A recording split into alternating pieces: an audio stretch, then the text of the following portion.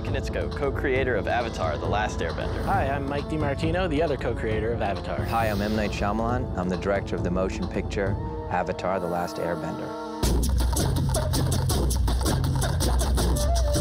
So, Knight, how did you first learn about Avatar the Last Airbender? Actually from my daughter, who's 7, and she was obsessed with this show, but I really didn't pay attention to what she was, obsessed about. She's like, oh, this is this show. I'm like, okay, honey, we're gonna go out, and it's on again, it's on again. And I was like, okay, I'll put it on for you. And then for Halloween, she wanted to be Katara. And I'm like, that's what she wanted to be. And I was like, what is this Katara thing? And so she told me all about it. We had to look it up and all this stuff. Still, it hadn't hit. And then one day we were in the video store, and she said, the first season's on DVD, can I get it? And I was like, okay, she really loves this, let's watch. So we all had dinner, and the 4 of us watched it. The whole family sat down and watched it. We just kept watching the next episode, and we came up in the kitchen, and I opened the fridge up, and I said, this would make a great movie. And then everybody was like, yeah! So that's how it started. Awesome. So, Nate, what attracted you to want to make the Avatar live-action movie? The martial arts was a big thing for me. I really was looking for something to do where I could do these cool fighting scenes and everything, and Avatar had such a beautiful way of doing that, and the supernatural with all the elements, that's another huge thing for me. And then it's kind of based on all this Eastern stuff, with the kind of the reincarnation of the Avatar. It's a really beautiful, beautiful ideas behind it. So, there's a lot of reasons why I wanted to make this movie. What do you think about that? I think that's great.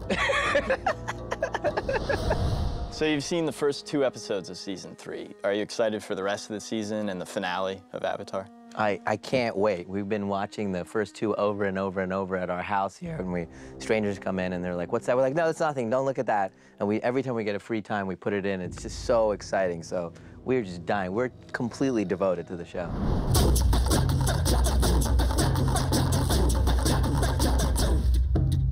So how do you guys feel about a movie being made about your show?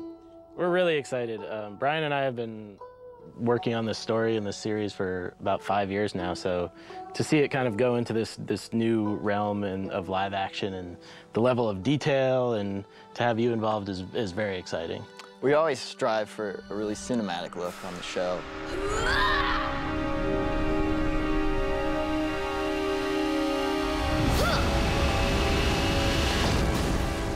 And I think, doing it in TV, it's always a challenge. It's really hard. So it's going to be great to see this story and these characters taken to their fullest visual potential. Are you a fan of any Japanese anime TV shows or movies? Actually, I'm a big fan of Miyazaki movies, which I know you guys are really influenced by. In our family, we really love those movies. In fact, he's like one of my favorite film directors. He's amazing. So what are some of the challenges visually for translating Avatar from an animated TV show into a big, huge live-action movie? Well, when you guys write a scene and says, oh, it's the North Pole, and you can do that we got to go and be in Arctic weather for months on end. I'm gonna be cursing you guys. It's my wife. I'm telling my wife we have to go and live out in ice, because the movie is about water, and that's where it was set. That's where they wrote it. It was, as I'm writing, I'm like, my pen is stopping as I'm writing North Pole. So thanks for that. You're welcome. Anytime. So the 3 seasons of Avatar is roughly 30 hours of story. Right. How are you going to condense that down into a trilogy of 6 hours or so? Yeah, it's been really hard for me because I really love what you guys did, and I'm finding it really hard to let go of anything. And at first when I put the outline together, I showed it to you guys, and it basically had every single thing you guys wrote. It was 7-hour movie, and you guys were very sweet and said, you're gonna have to take out some stuff. And I was like, no, not that, not that. But I think I've gotten to the place where I really know how to bring in the characters and what characters we can save for the other movies and what moments we could save for the other movies. So it's really starting to take shape into a 2-hour movie for me. And I think that'll happen for each of the 3 movies. I hope. Who's your favorite character in Avatar? Oh, that's an easy one. It's Zuko. Zuko is the most interesting character, that relates to me, and just kind of that whole, he's a good guy. Is he a good guy? Is he gonna make the right choice? Is he gonna go over to the dark side? Is he gonna, is he gonna be, what we hope he can become, a hero, or is he just gonna be the enemy, the enemy at the end of the day that has to be put down? That's really just a very exciting storyline, and I just think he's the coolest guy. He's my favorite too. Cool. So, Knight, any ideas on casting yet? Actually, the weird thing when I think about, who I'm going to cast in the movie is, they're probably going to be mostly unknown kids and teenagers, and right now they're in school somewhere. They're in class and they're hanging out with their friends, and in 2 years from now they're going to be Aang and Katara and Zuko, and they're going to be world famous, and they're going to be, their lives will never be the same, but they're just sitting there kind of writing the answers to their test right now. Well, if you don't find anyone for Aang, I'd like to suggest perhaps I could, maybe play him in the movie if you would consider that. I will consider it. Don't call me about it. Okay. I'll just think about it for a little bit longer. But you're really talented. You're really talented.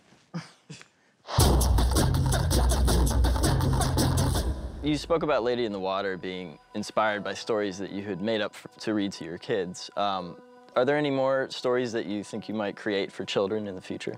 I hope so. I tell a lot of stories to my kids, and there's a lot of kind of stories that I think would be really great for kind of a younger audience. I mean, I've always kind of gone back and forth between kind of like the scarier movies I make for the adults and the kind of the kid movies, because I wrote Stuart Little, which I really enjoyed that process, and now I get to do Avatar in this kind of wonderful mix of different genres for me. So I feel really excited about spending, I guess the next 6 years making these movies for a whole, generation of kids around the world. It's really, exciting, and hopefully after that I'll keep doing that kind of stuff.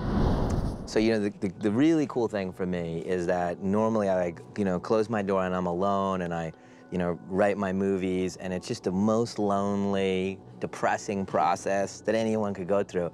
And on this movie, I got you guys to be depressed with me. So this is such an exciting thing for me. And even, we've just started, but I've gotten to, hang out with you guys and talk with you guys about the movie, and how about this and how about that, and oh, can you bring in the bounty hunter? All these questions I have for you guys, and the emails we send back and forth, and it's just been super, super exciting for me to kind of think of making a movie where there's 3 of us kind of working together, figuring out how to tell this story. Is this going to be something new or interesting for you now that you've going to be moving from like making a show on TV and kind of thinking and helping me make a story for the movie theaters? Yeah, it's really exciting for Mike and I. We've been doing animation for several years now, but we're really interested in live action, huge fans, and I think we admire your craft so much, and there's going to be so much to learn just by collaborating with you and coming on the set and just everything. So we're so excited. Yeah, it's been a great experience, as you said, so far, just in the few months that we've started working on the outline. So. Oh, it'd be cool. I can't wait to have you guys on the set, and we're really looking forward to it. Definitely. I might even let you say action one time. I appreciate that. That'd be great. Can I say cut? Yes, cut. Action and then cut. Hold on. Just once, though.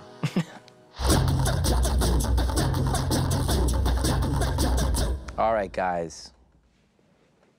What happens at the end of season 3?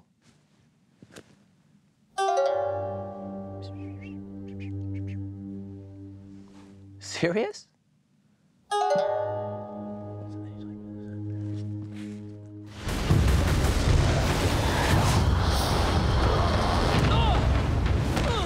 That's sweet. That is gonna be sweet.